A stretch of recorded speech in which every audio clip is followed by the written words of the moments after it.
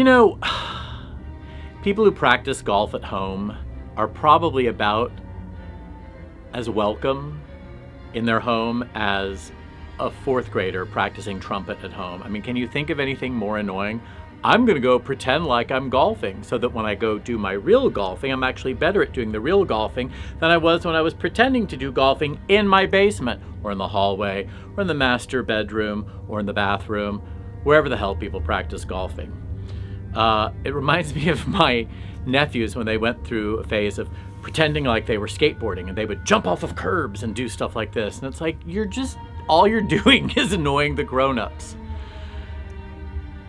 I think the worst thing is when kids are practicing the violin. I mean, once a violin is played well, it's great, but oh, those first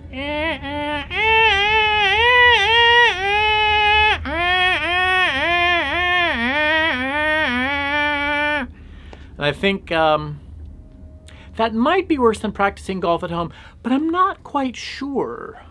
What if I just decided to start practicing, I don't know, what could I practice at home? Could practice, my times tables.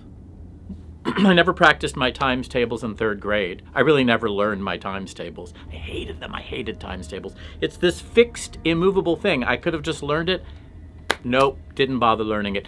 Could have learned the periodic table of elements. Didn't learn it. I learned all the prepositions. I had to do that in 8th grade English. Learned all the prepositions, more than 80 of them. I know a lot of them now. Maybe I should practice my prepositions. Maybe I should just lay off of people practicing golf at home and practice what I want to practice. Don't practice what I preach. Maybe I could practice preaching at home.